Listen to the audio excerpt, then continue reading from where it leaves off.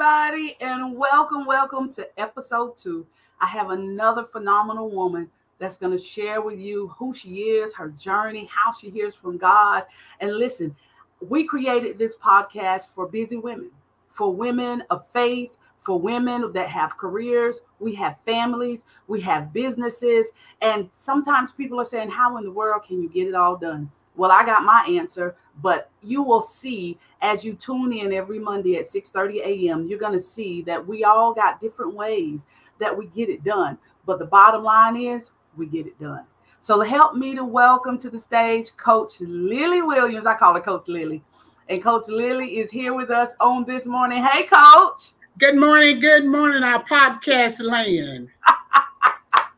I love it. I'm so glad that you can take some time to be with us on this morning because you have a lot of things that God has called you to do. And one thing I see when I see you is that we can do it all. We can do it all. So tell us about yourself, your business, your career, what all you got going on right now, your family. Just share with us. Wait, I know you don't have all day long because it would take me all day to tell you everything that I'm going through. So I just hit the highlights, the really highlights that all right. Everybody busy. Let me take, because you know we wear so many hats. All of us women do. And particularly our women that are working outside the home, or we're professionals, or we've got small businesses. We are always on the go. We're always thinking about what we can do. But you know what? It's for other people. That's right. Our business, our ministry, everything that we're doing is for somebody else. Isn't that wonderful? It is. And I want to let you know this. I am a mother. Look, my sweet husband and I, we have a blended family of 5 children, 9 grandchildren, and 3 great-grandchildren. Awesome. Yes. So I have to wear all those hats and do birthday parties and all those kinds of things. And I am a small business owner and Perfecting Destiny life coach and Perfecting Destiny empowerment services are my 2 businesses. And I work with teenagers. I teach teens how to live free from drugs, alcohol, violence, and suicide ideation. Those are my specialties. Those are my niches. Yeah. And Coach, you know too that I am a licensed ordained minister, so I have to help in my church. That's right. Yes. And when we were saying we can do all of these things, the other thing we got to put on the end is with Him through Christ. Yes. That's right. He gives us the strength to do it all. He gives us the wisdom to do it all. He gives us the know-how. And you know what? He's right there with us. Sure is. Yes, I could not do it without Him. Couldn't do it without him. Now, how long have you been married, Coach? Oh, well, let me tell you this. Sit tight, y'all. Sometimes they say, well, what's your husband? Who's your husband? I say, which one? And the reason I'm able to say that is this. My first husband and I, we were together like 32 years before he transferred. He went on to heaven. Okay. 30 some years. And my second husband, he was married 30 years. So both of us have a 30-year plus relationship with our first spouses before they transition on to heaven. So you both were widows first? Yes. Okay. So. And how long have you been remarried? Look, 22 years. I feel like, is it Oprah? Who would they say? I've been married all my life. That's 50-something years of marriage. Yes. Yes. And look, I've had 2 good husbands in one lifetime. Amen. That's a blessing. How many people can say that? That's 2 in one lifetime. Let me tell you this. It was so funny. I said to my husband, he had done something, and I said, I am so happy that the Lord put us together. I said, what did I do to deserve such a good husband? Oh. I told him, I said, the Lord told me what I did. The Lord said, because you were so good to that first one. Amen. That I gave you another one to be good. Amen. Now that's a whole nother subject because, you know, a lot of times when we think about relationships, the men always get a bad rap, but it is not just the men that's not doing what they're supposed to do. I know women don't do what they're supposed to do either. So it is a testament that we are women of faith, and we know how to honor the men that God sends into our life. Yes. And trust us with his son. That is a whole nother session, right? For those women that's believing God for a spouse, can God trust you with his best? Can God trust you with his son? That's a whole sermon right there, Coach Lillie. It is. And we could spend another whole day on that one too. Yeah. Now you got something else special going on during this season, during the election season as well. What you got going on? Let me tell you this. I am the Democratic nominee for the North Carolina House of Representatives. Yay! This is such an honor to be running in that position. I was asked by people that thought that I would be the best candidate. Yes. And I accepted it. And we are running. We're running a race to win. That's right. Yes, in our North Carolina public schools, we're losing our teachers, and I assume everybody else, all our states around, are almost in the same shape that we're in. But our taxpaying dollars go into our private schools are not helping us any, and that's the top of my agenda. Being an educator, because I was in the schools for 30 years plus. I was in the classrooms, then I was assistant principal, then I was principal. Right. I've been director of education, so I know that we cannot survive without public education. That's right. We would have an uncivilized society. Yeah. And when you pay attention to the language, when they're talking about making America great again, and dismantling education, all those things, that is what they are. That's their goal. That's the underlying goal. With all this drama that we're going through right now. So we've got to have people in place. We've got to have people in place to stop that. So we've got to have some people that are hearing the voices of the constituents that we'll be serving. That's right. And I love that you come from that background. So you're not just talking about education. You've done 30 plus years there, and you went through the ranks in the school system. So you know what works. And then, you can speak from a place of experience as well. And you don't mind using your voice. Because sometimes, we talk about it, and we talk about it in private, or we're talking about it on social media. But you got to jump in. You got to get your feet in the game. Like, you really got to get in the game. So we want to say thank you for getting in and getting involved and being that strong voice for your state. I appreciate it. And I count it an honor and a privilege to have been asked. That's right. That's right. Now, Coach, with everything that you got going on, you got children, grandchildren, great-grandchildren, you got a spouse, you have ministry, you have 2 businesses, and you got a campaign that you're running. How are you putting self-care in there? How are you, when do you find time to do the self-care piece for you? What I really do, and I've learned to do, and it wasn't overnight, but I've learned to not get distracted. All of the distractions that come in your day, if it's not going to give me something on my ROI, that's a return for my investment, investing my time, energy, and just attention to it. Yeah, I'm not going to let it in my head. That's what I'm telling my teenagers. Some things you don't let in your head. Yeah. So if it's not going to promote me and what I'm doing and make life better and improve the quality of my life, I can't do that. Right. And I joke with my family and my teenagers. I say, I'm allergic to that. That's right. That's right. We're allergic to foolishness. We're not allowing it in. We cannot.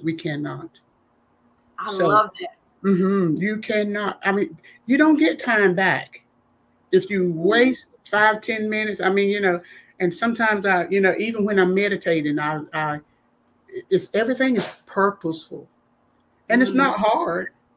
You will say, well, I don't have to write down this and write down this and write down this. It's life. Right. It's where you're living, where you're going. And see, the first thing you do before your feet hit the floor in the morning, you go ahead and ask the Lord to help you. I said, Lord, help me not to take 2 steps today over the same thing. Not to take 2 steps. That's right. I want him to order. If he orders your steps, you won't lose any time.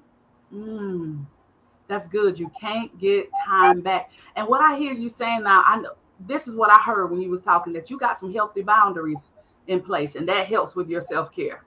Those boundaries matter. Talk about that, because I know this is your area of expertise, because sometimes we feel like we got to say yes to everything. We got to be involved in everything. You got to rescue everybody. What does those healthy boundaries look like? How does that help us with our self-care?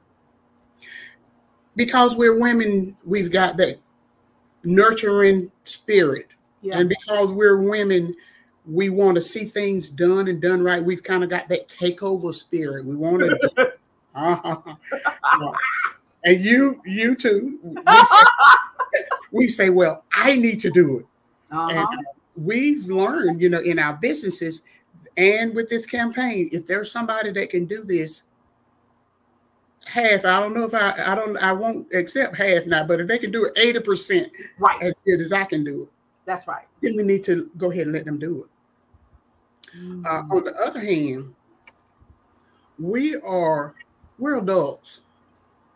We're women of God. We're professional women. Yep. We're mothers, and we're mature women. Yeah. And we ought to be able to say, I'm not able to do that today. Or we ought to be able to say, that will not fit in my schedule. That won't fit. Let me tell you this. I did a workshop at my brother's church. And the workshop was entitled, This Will Work for Me and This Will Not. All right. So one of the assistant pastors, when he saw me again, he said, you're not coming back to do another workshop at our church. I said, what's the problem? What's going on? He said, everything I tell my wife, she said, this won't work for me. I love it. He said, every time I say something, or I want this or that, or do this, that, she said, this won't work for me. I said, oh, good. She got the message. But that's what we do. We have to empower one another. That's right. And at the end of the day, too, let me say this.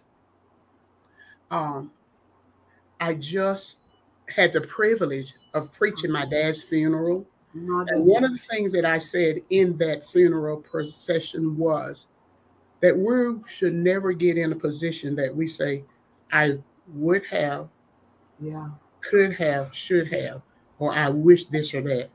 We as women, we'll take on some guilt. We will carry guilt by the truckload. Right. Yeah. Take on that guilt. Yeah. And, my podcast audience, I know I'm talking to some ladies that are younger than me, but when you get my age, you got a different perspective. Yeah. When you get as mature as I am, you are not concerned about, your friends, what they say, this, that, and the other. You're kind of like, this won't work for me. Right. And this is my time. And if I did not do that, I just didn't do it. That's right. Or if I did not do that, there was a reason why I didn't, those kinds of things. Right. And it's okay. It is. Okay. That's right. It is. That is the biggest thing. We got to know that it's okay. I use the words do, dump, and delegate. What I can do, I do. What I can't do is dump. And like you said, if they can do it 75 to 80%, then I'm going to delegate it so that I can focus on the things that only I can do. Because I'm going to use that, Coach Lillie, because some stuff just ain't going to work for me. That's not going to work for me. I love that. I love it. It's so simple. So profound. It's not going to work for me. It is. And you put a period there.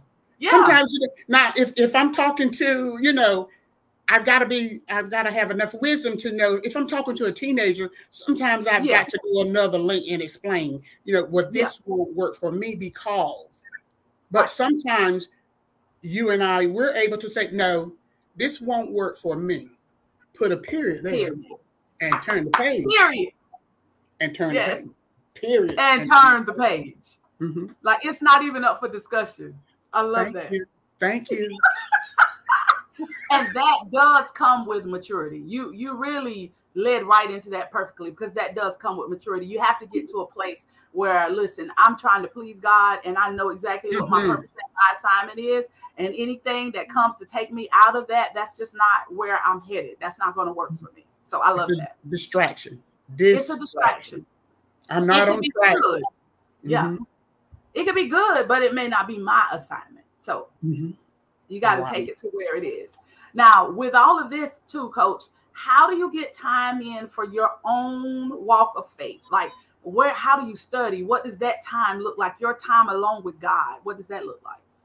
Usually what happens at the end of the day, when I kind of like, after, you get your bath and you kind of like shut down, and everybody else is kind of like, getting ready to go to bed, or they're asleep, or they're in their rooms or whatever, I am able to I love listening.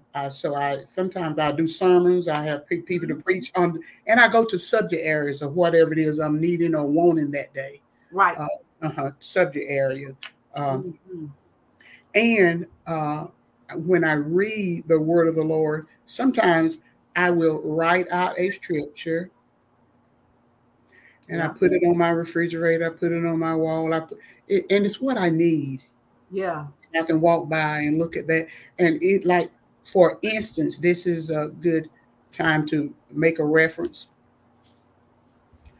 I can walk past my refrigerator and it will give me a scripture to say something like, this is the day that the Lord has made, that I can rejoice and be glad in it. But it doesn't stop right there. This says something good is going to happen to me.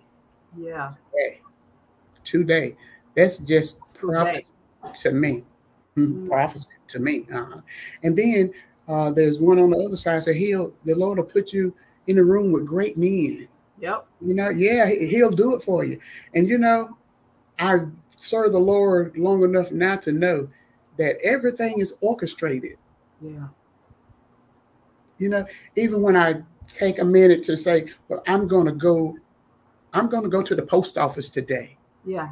There's that one person that's coming to the post. They got to come the same time I do, because the Lord has to connect us. That's right. Yes. And I said, wow, you're awesome. I love it. He does that.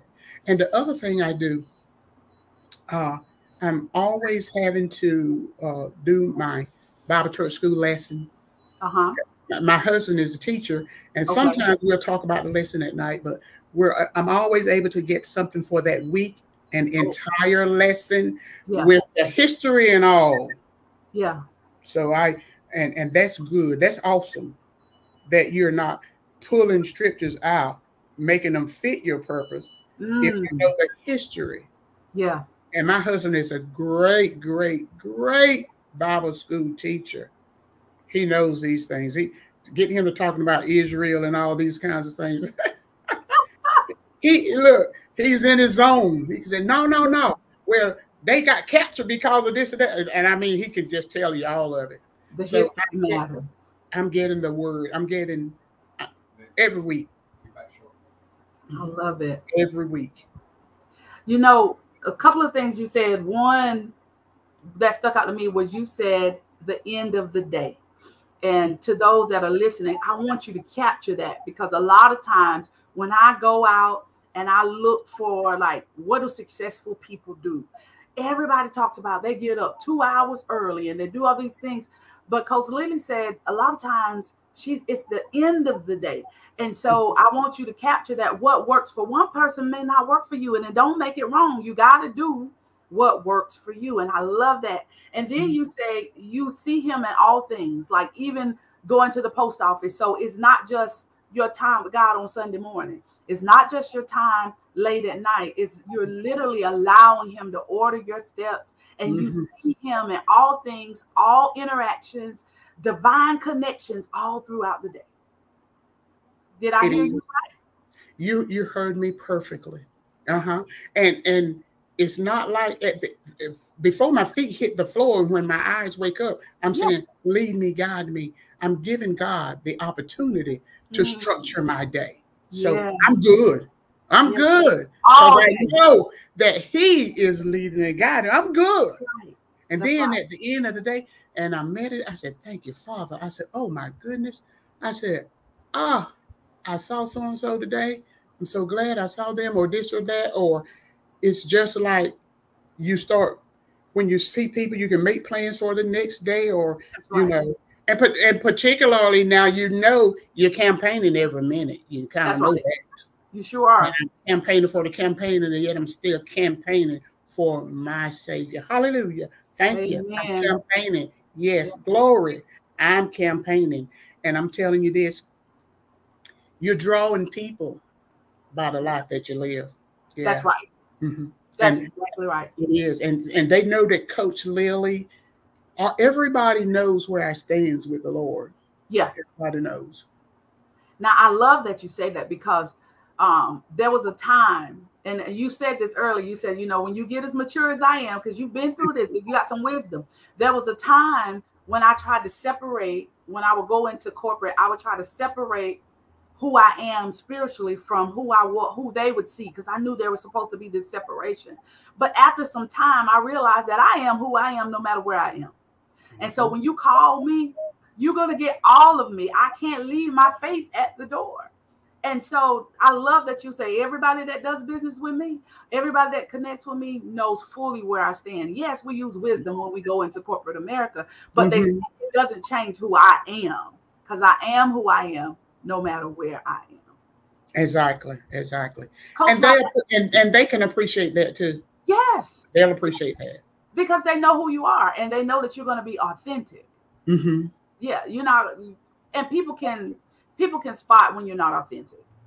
Every time. Mm-hmm. So, Coach, why is it important for us as women to have a healthy community of people around us? What does that community look like for you? You know, how do we balance that? How do we bring people in into our community? Your community could be your church. It could be, I'm not sure what that is, so I don't want to lead you into that. What does that community look like? My community changes by the minute, almost. It really does. Now, I have to know that, and I had to learn this, that I'm not an island and I can't do it by myself. That's right. I really had to learn that, because I would work so hard at doing what I want to do. My vision was in my head, and I was running it. And I had to learn that I've got to carry someone with me. I've got to have some hand and feet to work with me.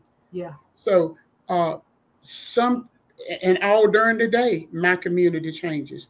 Now, what I do spiritually, I need people like Coach Camilla. Sometimes I've had coaches that I've had to call, and let me tell you that, podcast audience, that even though I'm a life coach, I've got to have somebody to stand by me.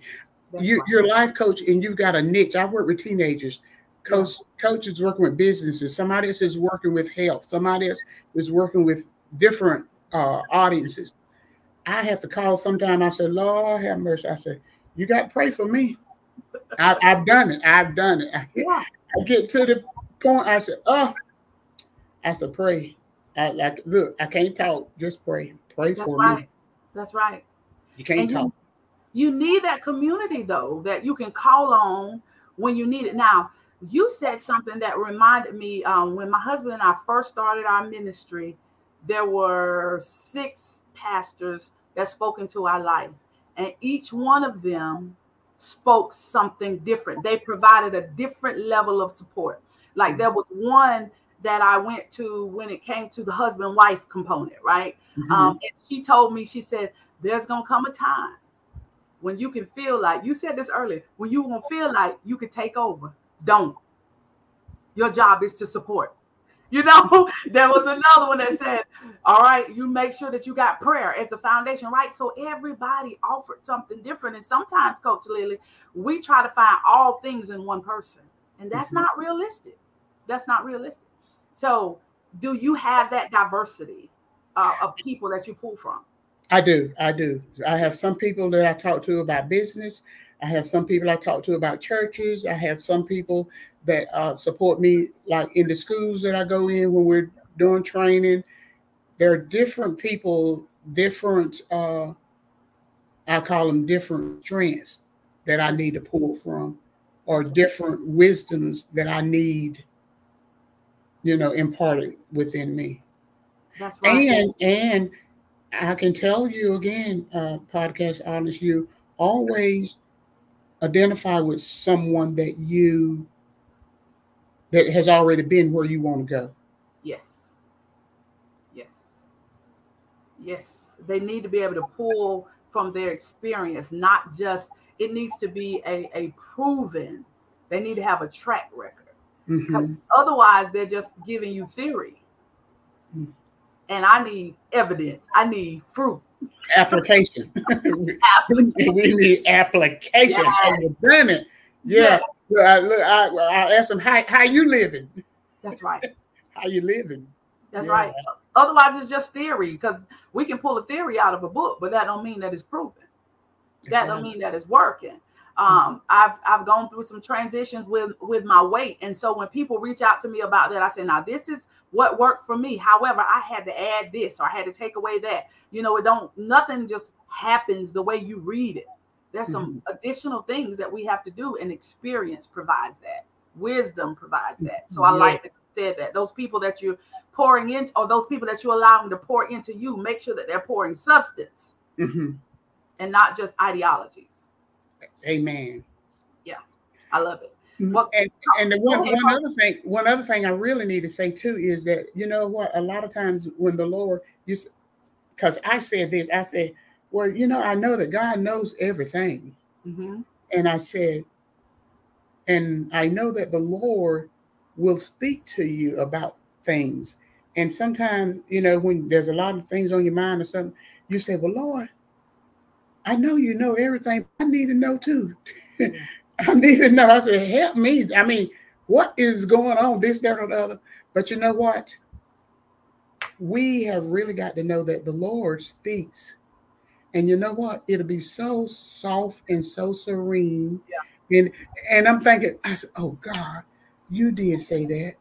And then I go back, I said, oh my goodness. I said, that was the Lord. That was the Lord. That was the Lord. That was the Spirit of the Lord guiding me. That was the Lord. And a lot of things that happened, I can say, I said, thank you, Jesus. That was you orchestrating it, or that was you getting it done. But I tell you this, all day long, it's a thank you from my lips. And I know He inhabits the praises of the saints. I praise Him all the day long for everything. Yeah. And like I say, at the end of the day, it's Him and me and Him. And I can, that's how I go to sleep a lot of time. Yeah. Well, Coach Lillie, listen, I thank you so much for being with me today and sharing your wealth of wisdom and knowledge. I love all of the things that you have going on. One of my friends told me years ago, well, I said to her, I said, how do you do all this international travel? And you got these little kids. Like, how do you leave your kids? And her response to me was, God gave me this ministry and God gave me these children, and He's going to show me how to do both.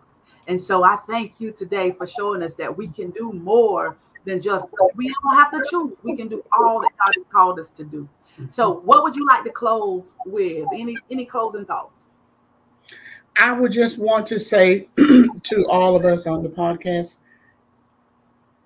the Lord knows exactly what you can do. The older people say, well, God knows how much you can stand. He really does. He does. And like the lady was saying, that He gave her that, and He gave her the children too. Yeah. We have got to know that He has provided provision for any vision that He's given you. Yes. Hallelujah. Thank you, Lord. Yes. He's already provided provision for any vision that He has given us.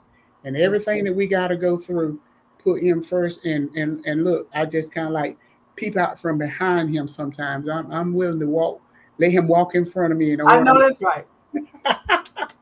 But God is able. God is able. And lean and depend on him. Only. We quote all these scriptures, but acknowledge him in all your ways. Mm-hmm. Every one of them. Mm-hmm. So, and thank you. Oh, You're welcome. I'm in my zone when I'm talking. Yes. Yes. I'm I in love my it. zone. And I gotta say that I'm gifted to work with teenagers. Yes. We can look, we see eye to eye. It's wonderful. Yeah. And when the Lord is giving me a message to give across that pulpit, it is awesome. And when He's giving me a message to give right in the drugstore, at the post office, at my mailbox, Yeah. it is awesome. So I got my hand in His hand. Amen. Thank you so much, Coach Lillie. Y'all listen. Coach Lillie is a phenomenal woman, and I'm praying that she wins as she continues to run the race in her state. I know great things are going to happen. Y'all make sure y'all tag her and share and let her know how she encouraged you on today, on this podcast on today.